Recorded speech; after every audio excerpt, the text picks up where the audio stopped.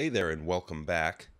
In this video we're going to be applying the surfacing to our little Fruit Bites candies that we placed into the container in the previous video. So let's open up that scene, the package 03B. We can open up a quick preview here just to see where we're at with this scene. Alright, so we have the canister there all laid out. So let's look at this from the angle that the camera is going to be seeing this. So just temporarily I'm going to disable this packaging just so we can focus on the Fruit Bites candy pieces. So I'm going to open up my preview again here.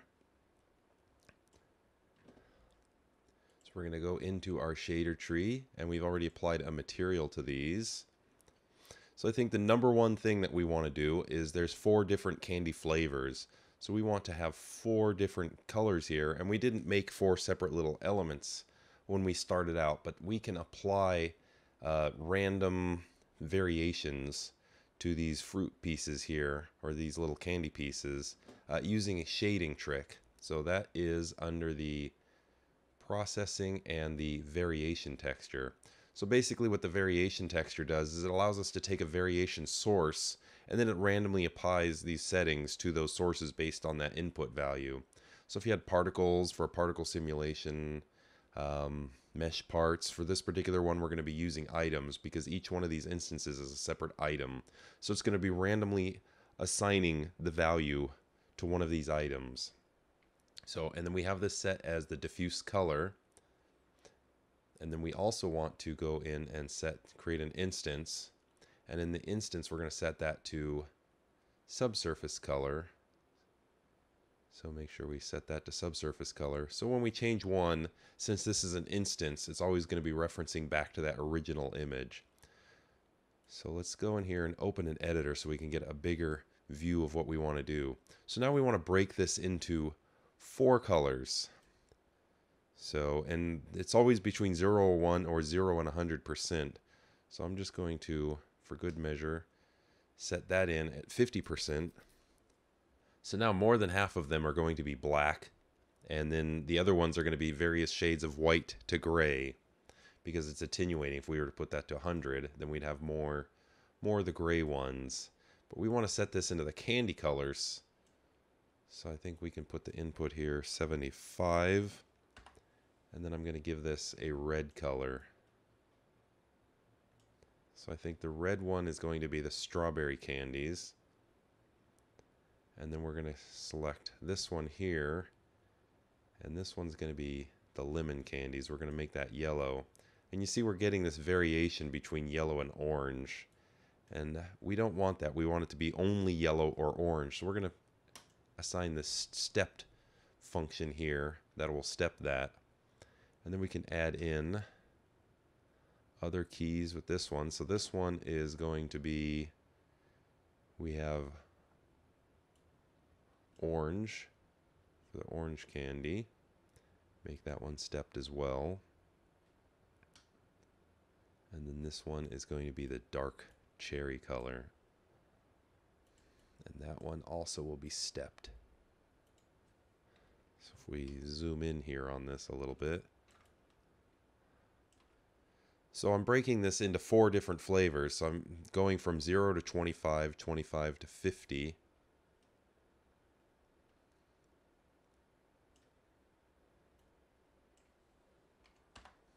And then at 75 for that. This one should be 25.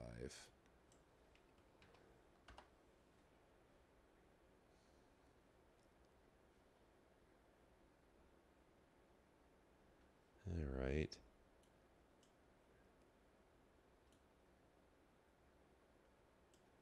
We can go and tweak some of these colors, just make sure that we're really happy with them.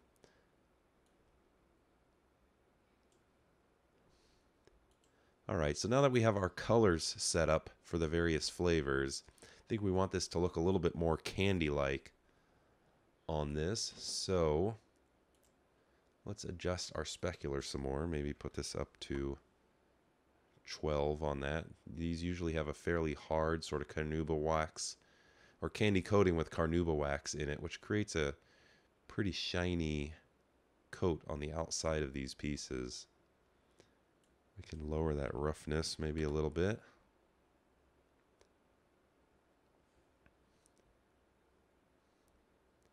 And then I want to go in here and I want to sort of crank up the subsurface scattering on those. Kind of gives it more of a gum-like sort of look to it.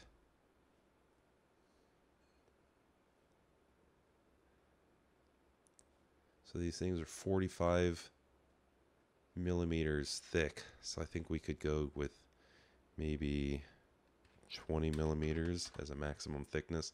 So that way they look more like they have candy in them, but they still have that sort of glowing, almost waxy sort of feeling to them. I think I'm going to boost the diffuse amount up to 100 just to brighten those up a little bit.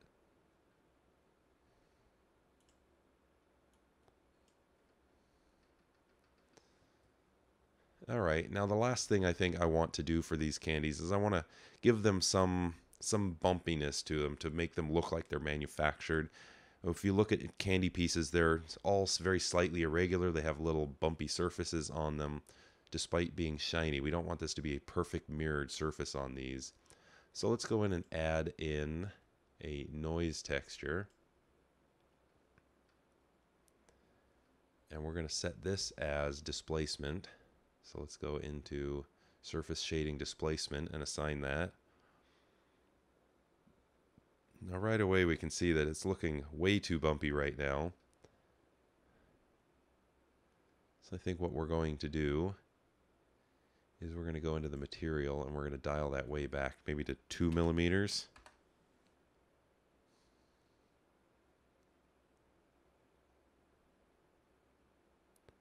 And also I want to increase the size. I don't want it to be quite so crumbly looking. So let's go into the noise texture locator. Maybe give this 70 millimeters. And then I also want to go into the texture itself. Select that. And I want to change the frequencies.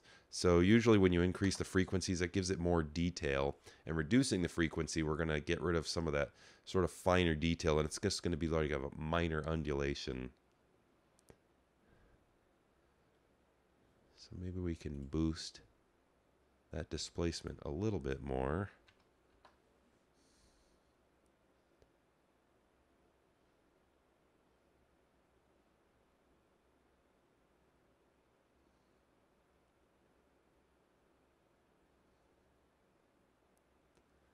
That seems to be adding just sort of that minor sort of variation in there.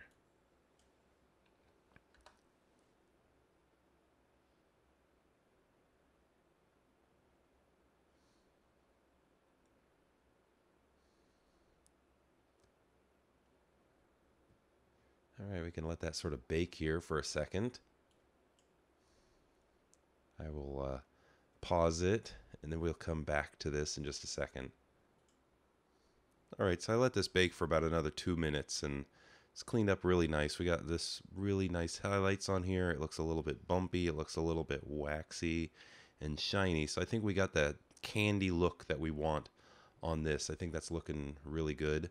So what we're going to do is close this. Now we're going to start setting up a scene, and we're going to use this sort of as part of the presentation. This is going to be sort of the piece that's going to show what the product would look like, you know, on a shelf. So let us close up the shader tree here. And if you want to automatically close all the windows, if you hold down Shift when you toggle any one of these little arrows, like if I hold down Shift and open it, you'll see it opens up all of them. And if I hold down Shift and close it, then the next time you open it without holding down Shift, you can see they're all closed.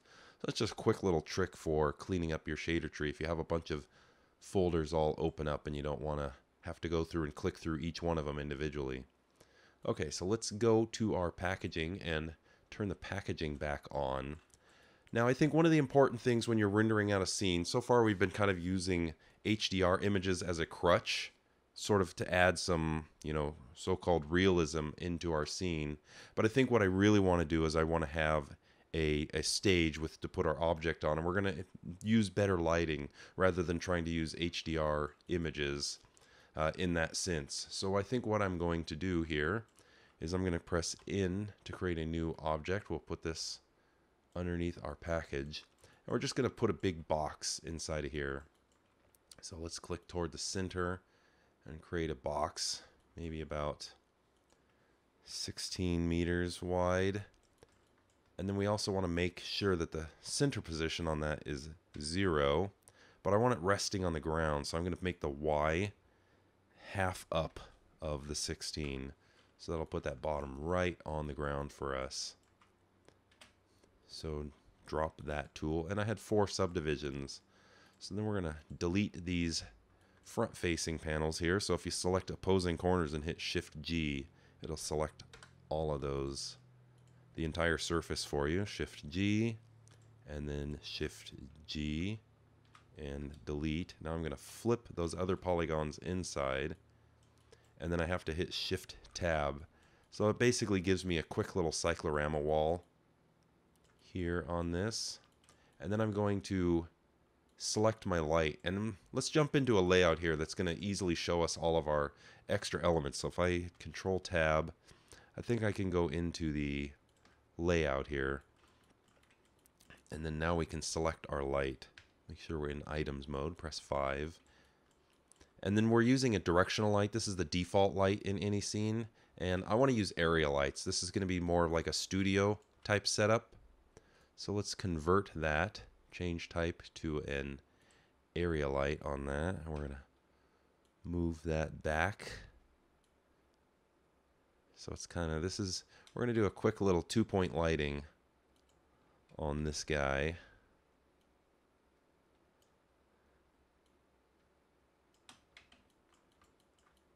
And this is going to be my main key light.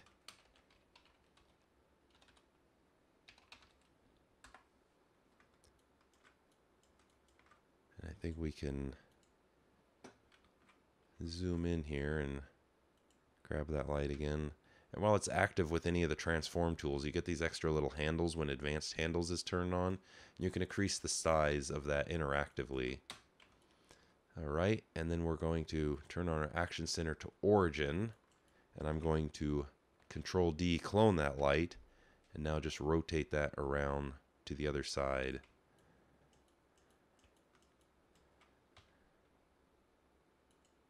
And then we're going to get our none and rotate that again, directing it toward our element that we want it to light. So like I said, we don't want to use that environment image anymore, so I'm going to disable that. Now let's open up our preview and see how things are looking now.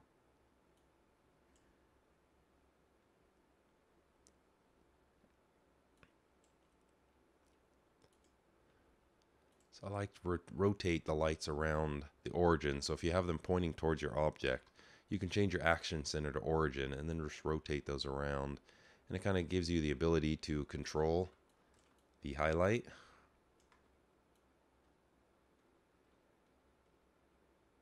So I want that highlight to be a little bit higher on that element, and I think I want this light to be a little further over to the side.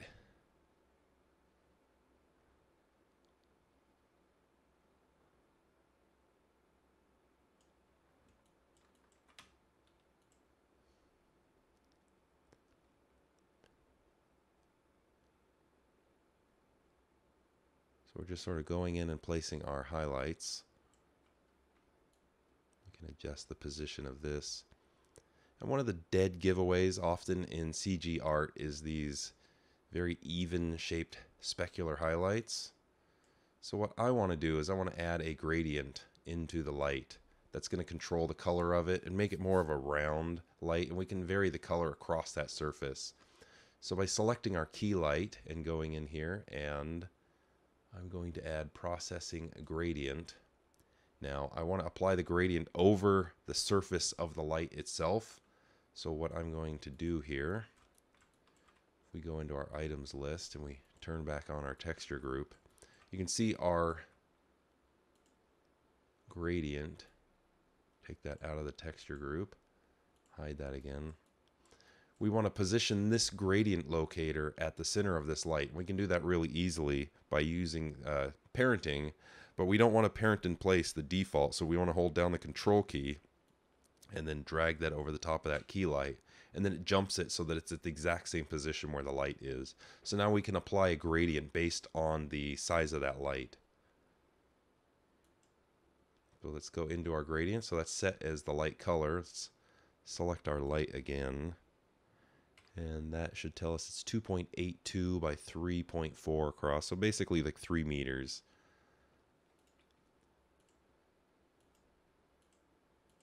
So we're going to have our input parameter on this light is going to be a sample parameter. That's going to be distance to locator. And we're adjusting the light color. So let's open up our editor here. It's basically about 1.5 meters over here. We want to have that kind of go to a black color to fade off. Maybe not all the way to black, just sort of dim out a little bit. And then somewhere in here, it's going to turn slightly yellow. And then we'll have the bright area in the center of the light. So let's open up that preview again and see if that's giving us a nice result. Yeah, I think that's definitely sort of softened up that highlight a little bit. We can even increase the brightness on the light now that it's not getting the same continuous brightness across the entire surface. So maybe we'll increase this to 12. No, that's too bright. I think we could also reduce the specularity in this plastic of this lid here. Let me adjust some of these surfaces. I want to get rid of my cello pack right here so I know better what I'm doing. So sometimes it's a give and take between surfacing for your materials and adjusting the lighting. So I definitely want to get a little more light against this background. See, we have some of our surfaces are pushing through now with that bumpiness. I did not notice that until this very moment. So that is very easy to fix. So we want to have that texture push in instead of pushing all the way out for that displacement. So let us take this and we will set our high value at 50 and our low value to -50. So now we're getting the same amount of displacement. We've just moved it inwards and outwards. So now we're not having that penetration that was making that so obvious in the shading error. All right, back to the task at hand. So we're going to take care of this specularity here on this lid. So let's right click on there and select that material. So here's our cap material. We have speculars at 25. I think we could safely bring that down to 4 or 8. Maybe 4. And that will allow us to increase the brightness on our key light back to 12.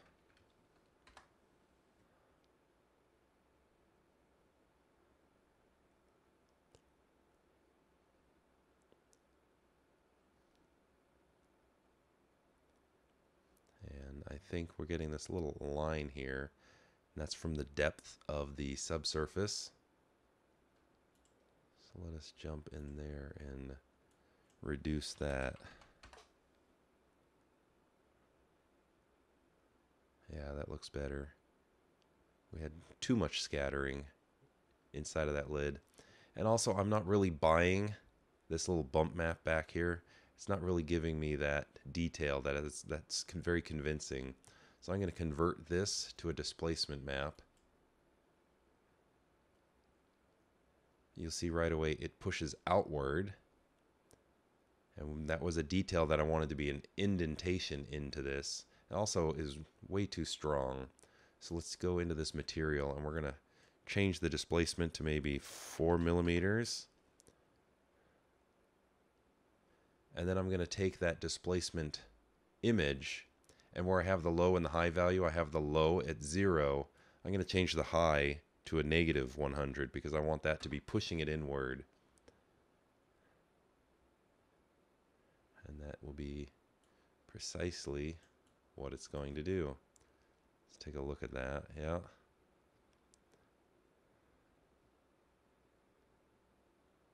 So I find that to be a much more convincing detail when it's displaced rather than using the bump map that we had previously.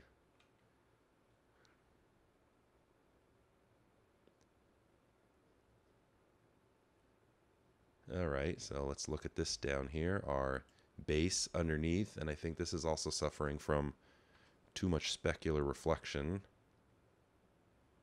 on there. And let's turn up our transparency. I want it to look like there's a little bit of something between the viewer and the stuff inside of the package, but we don't want to obscure it either. We want people to see the material that's inside of there.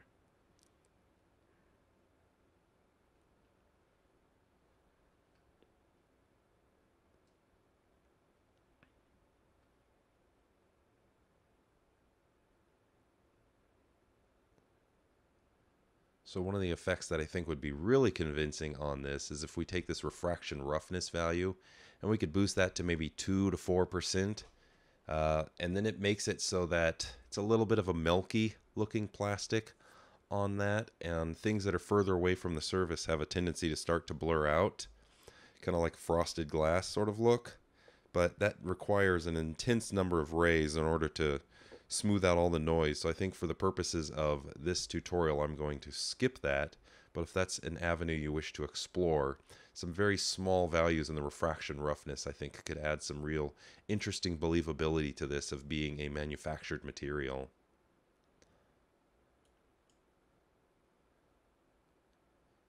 So let me turn back on my cellophane layer. Let's see about wrapping this up, see if we're happy with the way that this is looking.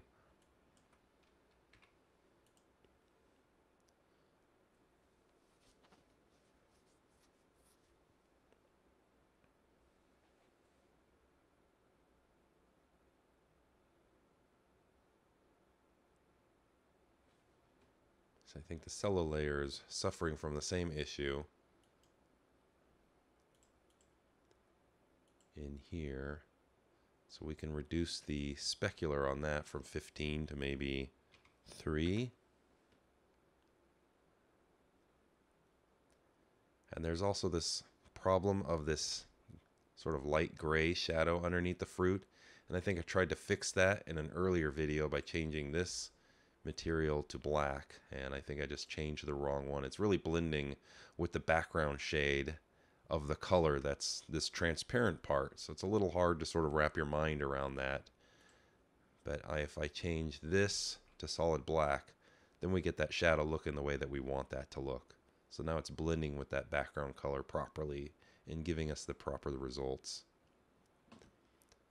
So now that we've put these layers on, we're kind of losing the specular highlight on those candies inside. And I think the problem is now they're relying on the global illumination. So if we take these, both of these elements, select the 2 lights. Let's go to the item list. So select the 2 lights, and if we go here to visible, turn on all the visibility options, then they will show up in reflections, sort of like they're giant bounce cards. And let's reset preview again on that. You know what, we're going to go in here, we're going to save our scene. So file, save as, we're going to go into video 14, and I'm going to save this as package 04. Just overwrite my little test scene that I had there. So let's open up preview again.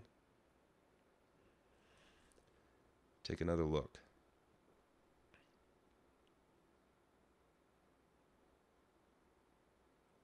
So a lot of this is just sort of tweaking some of the surfacing parameters and adjusting your lights. Maybe you want to change the position of them, change the highlight. You can go around and adjust the brightness on those to be stronger if you wanted. So feel free to continue tweaking on this setting until you get a result that you're happy with. But I think for now, we're going to call this result complete. We've generated a pretty convincing package here. So I think this was going to work for the purposes of our tutorial. So in this video, we applied the variations texture so we can get the different surfacing on our candies, and we put a little bit of a displacement on there. And then we went back and we added in a little cyclorama wall on here, and then we adjusted our surfaces here to sort of give us a bit more of a realistic result over what we initially had. Maybe we want to rotate this a little bit more so that we get the front of the candy package and not so much the side of it. I don't think the nutrition facts are all that important. So anyways, we can let that bake for a little while and adjust your camera angle. So up next in the next video, we're going to start working towards creating our print ad, the bursting with flavor image that's going to be part of the presentation as well. So we're going to be reusing these fruit assets, and then we're going to be featuring this package as we've generated it here. So that will be coming up in the next video.